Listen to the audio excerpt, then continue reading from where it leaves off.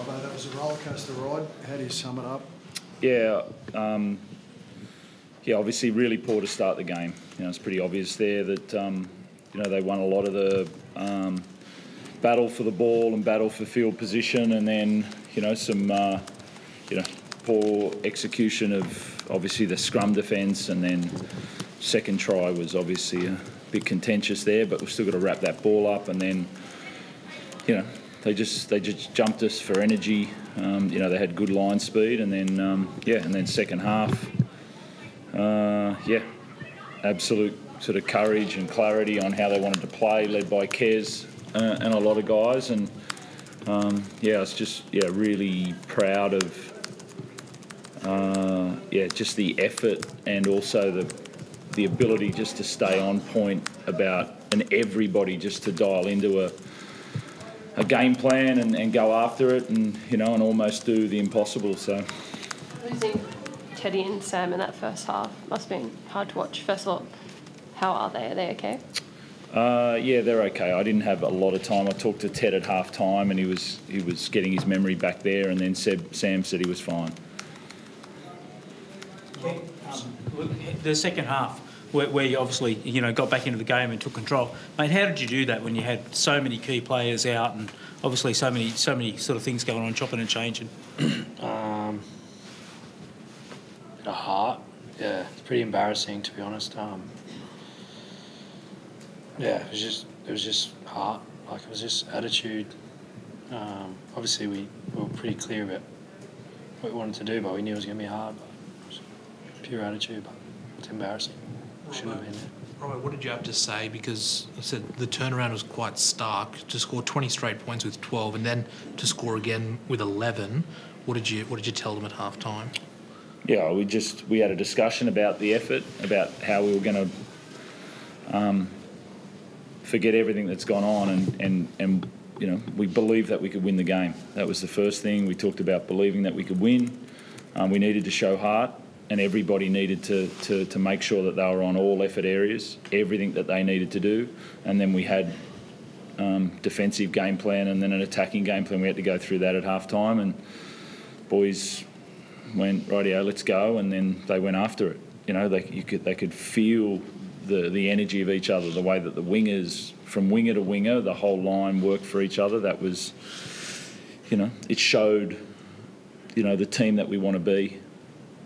I was going to say, sorry, it looked like there's a lot to get through, but it looked like Dom Young may have hurt his ankle before the incident. Then Victor as well early came reeling out of a tackle. No, they're okay. Yeah, Dom hurt his ankle, just before that play, obviously, I think when he got tackled there, and then, Rads, I don't know. He could be injured, but you wouldn't know. Well, how is Dom just after getting been sent off, and what do you make of the decision? Yeah. Hit high, and it's not good for Blake. Obviously, you don't want to see that. And it hit him in the jaw, but it wasn't a swinging arm. It was open-handed. It was lower than shoulder height. It's just if that's the standard, that's fine, but that's a new one for me. I feel like that's lower than what's been sent off before. It just feels like, we can set a new standard here again. That's how it feels. And then Rads is one. Rads was ridiculous. That was... Connor's the one that tackles him from behind and twists his ankle, and then he falls on that ankle. That how they got to that decision. That's incredible. It's just that was below par.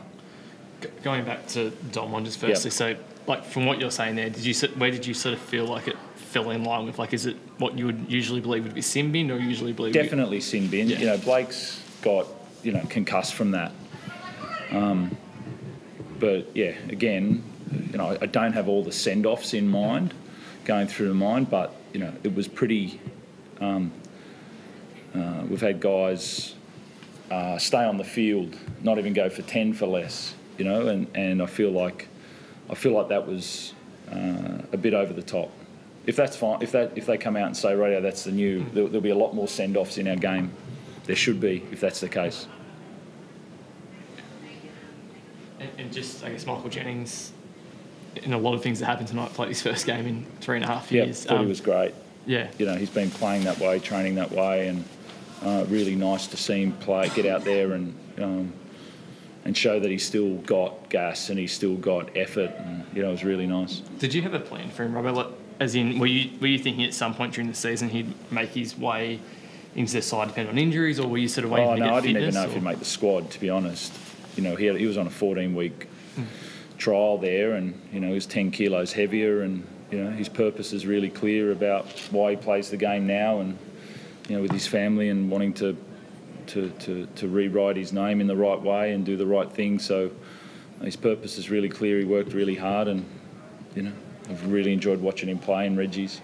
I know we touched on James Tedesco before, the concussion, but when you see him lie on the ground, like, and obviously there has been a bit of a history there with him, like, does that, what goes through your mind when you're seeing that? Because it looked bad. No, I don't really have a comment on that.